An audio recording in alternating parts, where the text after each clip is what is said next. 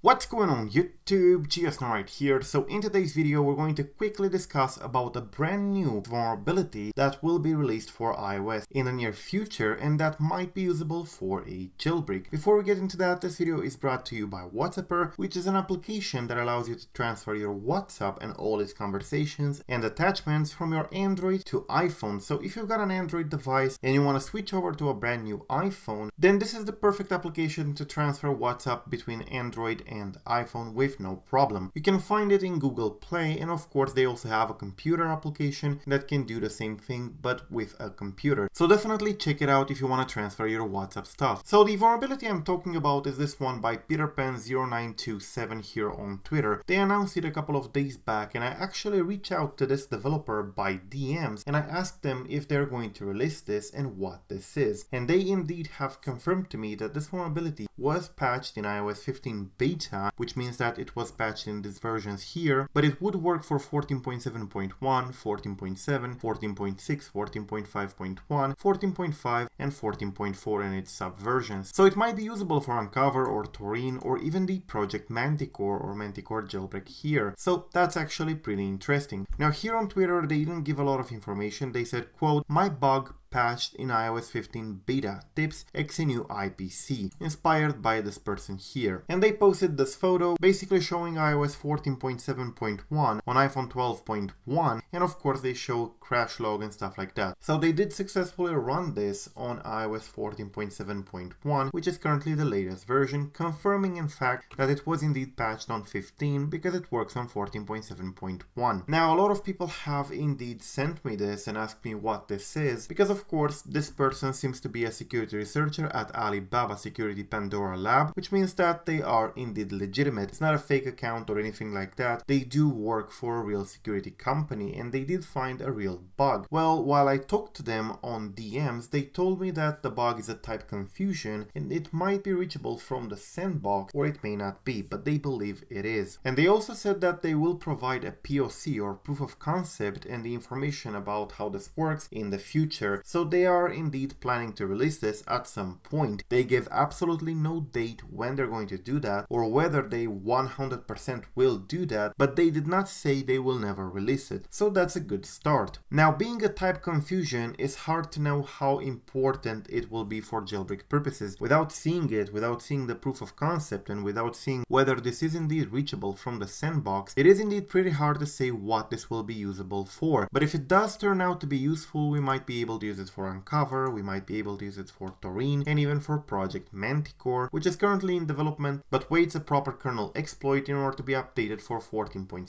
14.7.1, 14.6 and so on. Yes, I know, for the people waiting for a jailbreak on these versions, the situation has been pretty dry in the past couple of months. I do see that there have been a lot of exploits and vulnerabilities announced, but not a lot of them released. That's the way it is. It's unfortunate. We gotta wait. There's not much we can do other than just getting an Android device, but why would you do that? So I guess at this point we just have to be patient. A lot of vulnerabilities were indeed announced. They will probably be released at some point, but yeah, the situation is indeed dry, so we just have to wait it out. Thank you for watching. I am GeoSnow. Thank you for your patience and peace out.